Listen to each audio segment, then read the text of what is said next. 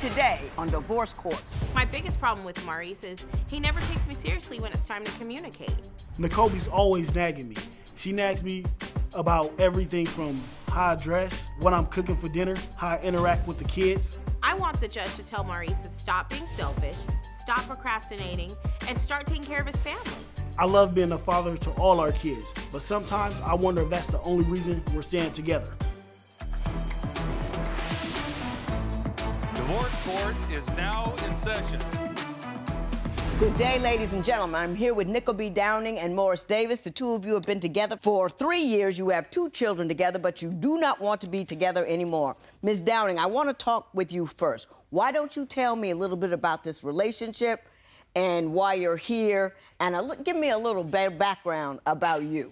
I grew up in church with my mom till about 17 years old. Every day we'd be in church except Friday. Friday. Every day? Every day. Every day we'd be in church except Friday. It was always something for us to do. Sunday morning, Sunday night, we're in service. Tuesday, children's service. Wednesday, prayer. Thursday is the young adult service. Friday, we had the day off, and Saturday it was witnessing. So we definitely was in church, and it was normal for our lifestyle. Right. Some of part of our religion, we couldn't wear pants. We couldn't have, you know, parts of our bodies showing. It was, like I said, it was a normal childhood for us. Everything was fine till about 17 years old. We parted from the church, and so my mother. Your whole family parted from the family. Okay. Yeah, it was an incident there, and so my mother allowed us to kind of be free to do whatever we wanted to do as children. And then my parents started working nights, both of them. And so we partied at the house. Right. They would leave at night, we'd have friends come over, and we had fun. You know, it was the weekend, partied, cleaned up the house, and by the time they got home, and perfect kids at 6 a.m. I got you. I happen to know you've got 7 children. Yes. From 6 different guys. Yes, from 5. From 5 different guys. Yes. I'm sorry, I missed the count. Yes. How do you go from church 6 times a week to 5 different baby daddies? Well, we didn't really have a chance to even have so much fun. So when I got introduced to some of the guys that I dated, I kind of believed what they said until I found out that it was all a lie. That once I had a kid, it was like, oh crap, what did I get myself into? What were they telling you? Just different stuff like, you know, when I first met them, oh, I have this wonderful job and I'm stable, and, you know, the girlfriends before, you know, it was their fault, the reason why they split, until I dated the first child's dad. We have a graph here. Yes, yes. You get it together. So in 2003. Yes. And he was lying and he was telling you all that stuff. And 2003 is when I gave birth. So 2002 he was lying and telling me all that stuff. Yeah. And then he just dropped you? And then I dropped him. And then you took a year break there. I did. And then we got months, a girl in 2005. How'd that happen? A girl in 2005. I just moved to Moreno Valley, and I ended up meeting this gentleman. We hit it off pretty good. He would take me out and, you know, take me to the movies, take me out to eat. I met his family, and it just so happened that he was killed. So, yeah, he was murdered while I was pregnant. My goodness. Now, in 2008, who'd you meet?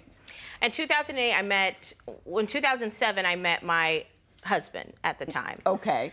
And so he's very family oriented, but I noticed that he had some controlling ways. So I would confide in my mother, and she'd be like, hey, you know, you just got to be submissive. This is your husband now. So after being submissive, I realized I don't care what till death do us part. He's too controlling, and I'm not going to take it. He would crash all the cars that we had. I bought a car every month and I was with him as his wife for a year. So I bought a car each month for a whole year. And then I had my child, and I left him. I said, this is it. I'm not taking it. When my baby gets here, I'm leaving you. And I did. Okay, 2013. 2013, after all that chaos, I decided I want to have some fun. I decided I'm going to date someone that has their own place. I have my own place. We won't live together. I want to have some fun. So I dated my 4th child's dad, and that's what it was. It was fun for the whole year. Now, I understand fun, but by that time, wouldn't you think you would start thinking about contraception just a little bit? Well, I did. I did.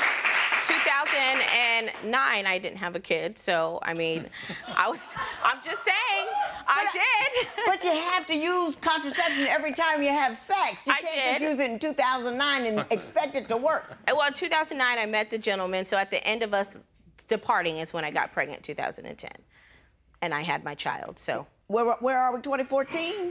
We passed 2010, and now we're 2013. 2013. Who was he? Booty call. No birth control on a booty call? No birth control on a drunk booty call. No, ma'am. Your Honor. Well, ma'am, it's cool. Okay. 2014. I met this gentleman, Maurice. And the last 2 are his? Yes. Woo! Long way to get to you. How you doing, Mr. Davis? All right, yourself? I'm doing all right. Well, Mr. Davis, I'm going to give you an opportunity to talk for a minute about what's going on in your marriage. Okay. Ms. Downing, do you believe that Mr. Davis is cheating on you? I wouldn't necessarily say cheating, but he's messaging females. Did you see any of your messages, and what did it say? How are you doing, beautiful? I didn't know that you were that age. Oh, you look young for your age. Can I get to know you? When can I meet up?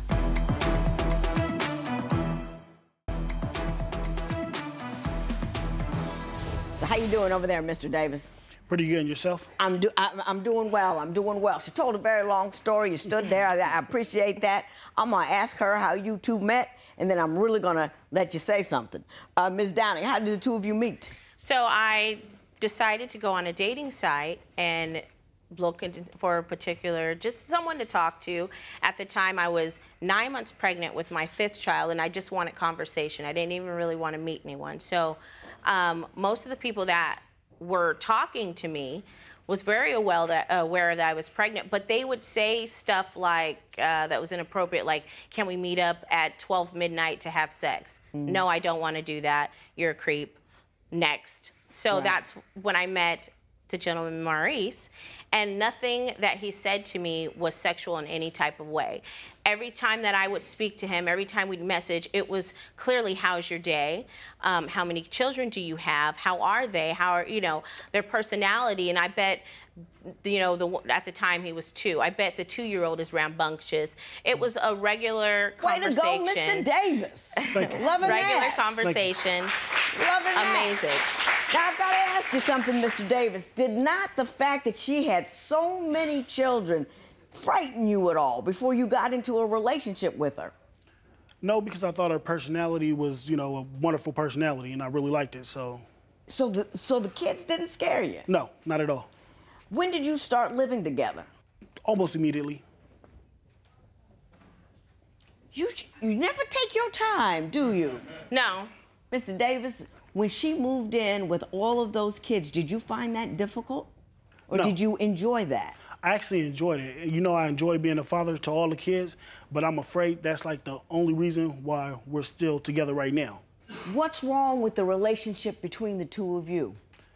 Mainly communication. You know, there's a lot of, you know, arguing and bickering and fussing. What's your biggest issue that you argue about? I guess me cheating, I guess, but I'm not cheating.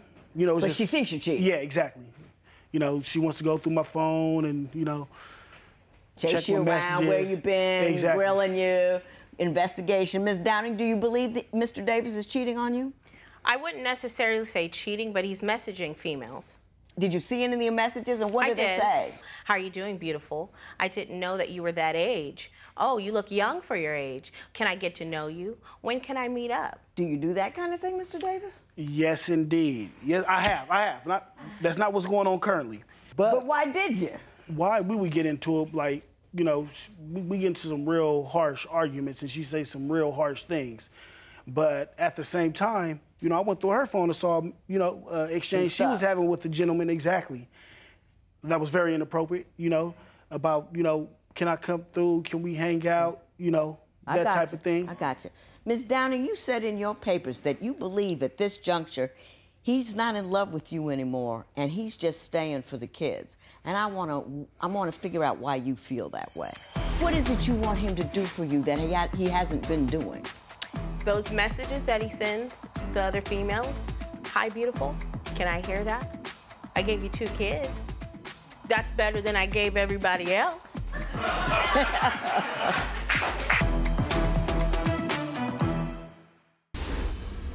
Why do you believe that he's just there for the kids and he's fallen out of love with you? The house that we live in is not warm anymore. It's not, you know, I used to want to watch movies with him and sit with him, and it's like we just mechanically walk around the house. We just take care of the kids. It's, you know, because they're 7 and I got 3, a 2, and a 14-day-old child, we just basically take care of what the children need and what the house needs. He does cooking, I do cleaning. He takes care of the 2- and 3-year-old. I, right now, take care of the 14-day-old. And if I need to take a shower or something, I give our daughter to him, take a shower, come back, feed her. It's mechanical. Let me present this to you. Anyone who has that number of small children are going to find themselves in that situation where all they are doing is taking care of the children. Mm-hmm. That doesn't mean you don't love one another. Do you see what I'm saying? Mm-hmm. Mr. Davis, do you love her? Yes. Are you still happy to be there? Yes, very much. But once again, she nags so much, like every day. It's like multiple times during the day. Are you an all-day commentary kind of person? Yeah. You get angry a lot? I wouldn't say angry, I get annoyed a lot. Tell me what you get annoyed about. I get annoyed about the fact that my child is 14 days old and the house is a mess. Such as, example, my 2-year-old likes to eat and walk around the house. Well, with that many children, you have to be constant on cleaning. You have to pick up after them constantly. So if he's walking around the house with food, the 3-year-old, who knows the rules by now, wants to do the same thing too. And so I say, hey, Maurice, you need to tell him to go, you know, you need to put him back in the high chair. Are either of you working? Not right now. Wow. Let me ask you, Ms. Downing, are you in love with Mr. Davis? I love him. But you're not in love with him? I don't know, really. Mr. Davis, are you in love with Ms. Downing? No, but I love her. Do you think that is a function of you simply have so much chaos going on in the house with all those kids that you haven't been able to feed the union, and that can be fixed by turning your focus and how you treat one another even in the midst of the chaos? Yes, I believe so, yes. Ms. Downing? You seem a little angry with him. You're annoyed. Just hurt. Hurt That's by? All. Hurt by the fact that he doesn't notice that I'm hurt. About the fact that I don't think he really cares that I'm hurt. What are you hurt about? Feeling neglected by him. What is it you want him to do for you that he hasn't been doing? Those messages that he sends the other females, hi, beautiful, can I hear that? I gave you 2 kids. That's better than I gave everybody else.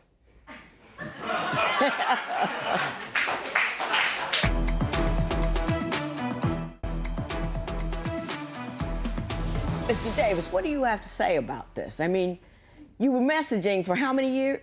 Was it over a long time? No, it was just like on and off, like whenever, you know, we would get into it, because trust, when we get into it, she says stuff that I would never say to her. You get what I'm saying? That I would never say to another person, period. Right. So, I mean, if I can't talk to you, I'm gonna talk to somebody else. Do you think this is fixable? I mean, I think anything's fixable. Do you want to fix it? Yeah. Do you want to fix it? I just want my best friend back. Do you want to fix it? Yes, if it's fixable. Yeah. Ms. Downing, let me tell you something. Sometimes things take time. I think you make decisions very quickly, and you make assumptions very quickly about, well, he doesn't love me because he's not doing this or not doing that or the other thing. And what happens in a marriage is you get caught up, especially when it gets messy. You got a lot of kids, a lot going on. You get frustrated by things. And when you get frustrated by things, you say things that you don't mean. And he says that you say some outlandish things, and I bet you roll when you get angry. Yeah. I mean, you roll at him. Yeah, I do. And he responded inappropriately, no doubt. But that's not a relationship-ending kind of thing. What you have to do is conduct your business at a rational level. We don't have any romance. I went out on one date. It's hard to be romantic if you're firing guns at him all the time. You see what I'm saying? It's hard to be romantic when you got all those kids around. You can't tag him with failure to be romantic simply because you're in circumstances where romance is so very difficult to get to. And see what I'm saying? He can't fire at me if he got time to be romantic with Judy, Jane, and Holly. Where you get that time from? I think you cause some of your own problems. True. And I think he responds to them inappropriately. But you've got to still blame yourself for causing the problem to begin with. True. If you've forgiven him for that, you haven't really, because you're still living on it. Yeah, it's too many. But he stopped, has he not? For 14 days. Last month. You know, Ms. Downing, all I want you to do when you leave here is to be less angry. It's not his job to make the marriage romantic. It's both of your jobs. Yeah. And if you're not a person to be loved on, it's hard to love on you. Right. And I think that you need to let go of all that nonsense with the text. Push the reset button, because you got 7 kids. Go home, make an hour for yourselves every day. I don't know if you can get a babysitter or what's going on, and get an hour for yourself every day and talk. And when you have something that you're upset with him about, if you're upset about the diapers, don't give him text message anger with it. Do you know what I'm saying? Now, Mr. Davis, I think you're a good dude. I think you love her. I think you love her kids. I think you're a silly guy for doing all those texts, but I understand what it's like to be in a house where you feel like you're being, rat-a-tat-a-tat-a-tat on, but that's not the way to go about it. You know what I'm saying? Yes. You know what I'm saying? So she's gonna smooth it out. You gonna quit the texting, and then if you can afford it, go see a marriage counselor, because those kids deserve a shot at a 2-person home. I agree. You know what I mean? They deserve a shot at it. And you're 2 good people. Nobody's done anything that wrong. You're just in a tough spot, and you responded poorly. And you can't get over it, and now you're responding poorly. So that's where we are. I hope you 2 do stay together, but get some help, and don't have no more babies. I don't want no more. Get something fixed or something. 4 weeks. Let it go. 4 weeks. Just matter of the